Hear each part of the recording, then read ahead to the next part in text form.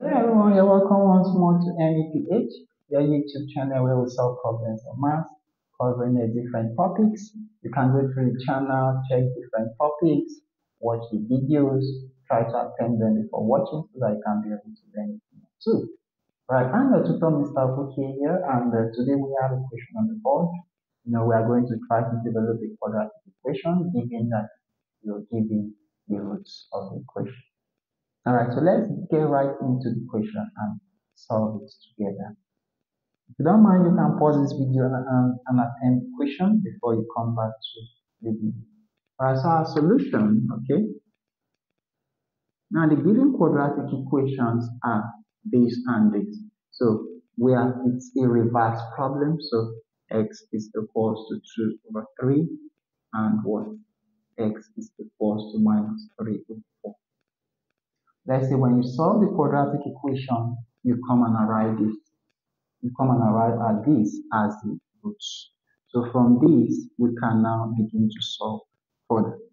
What do I do at this point? I'm going to what? Cross multiply. Okay, so this 3 will multiply this. Okay, so we have 3x, because this is over 1. 3 will times this, which is 3x, and 1 will multiply this, which is what? 2. Now for this part, we are going to do the same. 4 will times this is 4x, and 1 will multiply minus 3, which is also minus 3. Now our next step is we want to what? Make the what? Right hand side equals to 0. How do I do that? I'm going to say 3x. Of course, I have 2 here. I'm going to subtract 2 here. I'm also going to subtract 2. So that is becomes 0.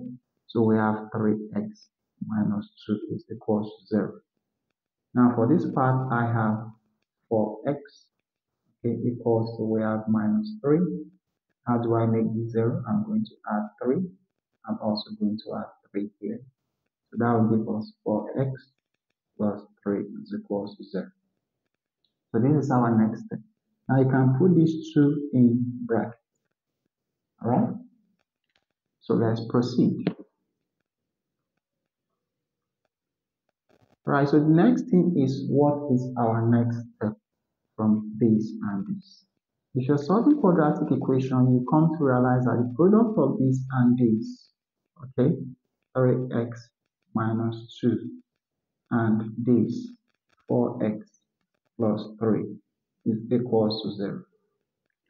Okay, so that when you are solving a quadratic equation to get the roots, you get to the point where this is equals to 0 or this is equals to 0, where we have that a multiply b is equals to 0, and we have that a is equals to 0 or b is equals to 0. So we have, if this is equals to 0 and this is equals to 0, that's what trifle. So it means that this times this can also be equals to 0. Okay. All right, so we have this expression using this, the reverse form. Now from this, we can open the bracket. So this 3x is going to multiply 4x plus 3, okay? And minus 2 is also going to multiply 4x plus 3 is equals to 0. So once we open the brackets, we are done with developing the quadratic equation. So let's quickly open the brackets.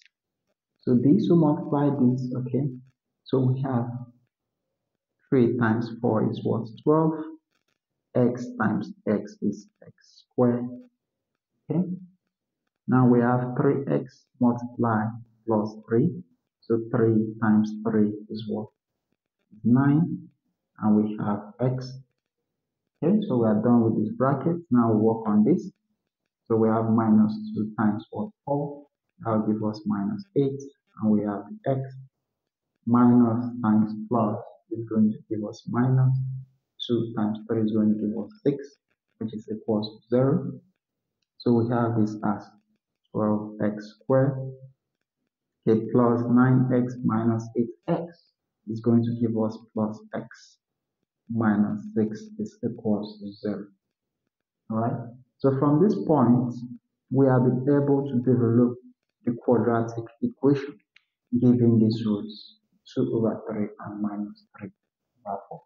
So that gives us the solution to this problem. So if you don't mind, you can hit the like button, subscribe to this YouTube channel, and share this video to somebody that it may be of help. I will see you guys in my next one.